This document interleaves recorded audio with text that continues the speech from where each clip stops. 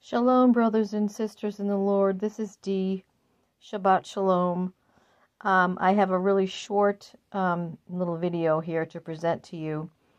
I was going over some scripture, and Revelation 15:3 just kind of popped out.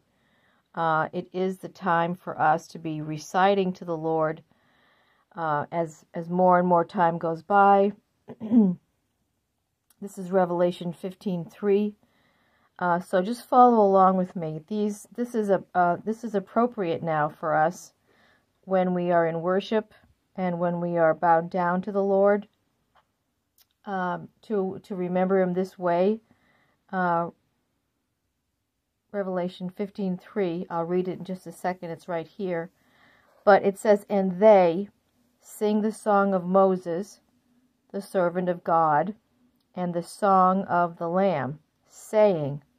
Well, when it says they, insert we, because we are spiritual Israel. So I'm not sure where you are in your studies. Hopefully you've converted and you understand that there's two houses, basically.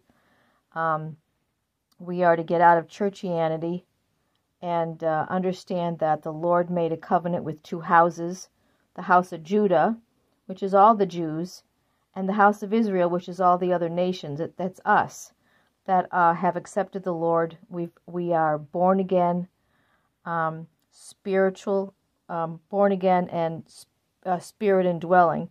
The Holy Spirit indwells in us, converted Christians.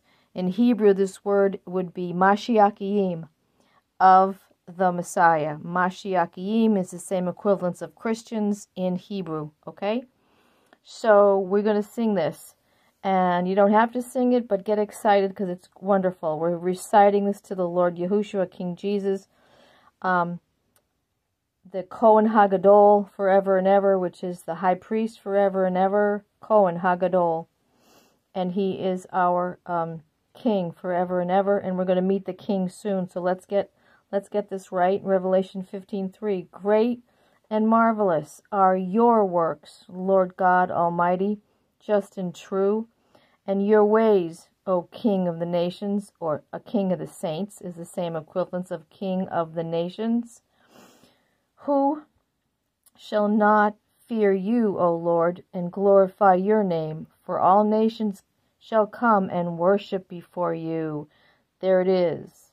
All nations, all saints shall come and worship before you, for your judgments have been manifested. We sing this song.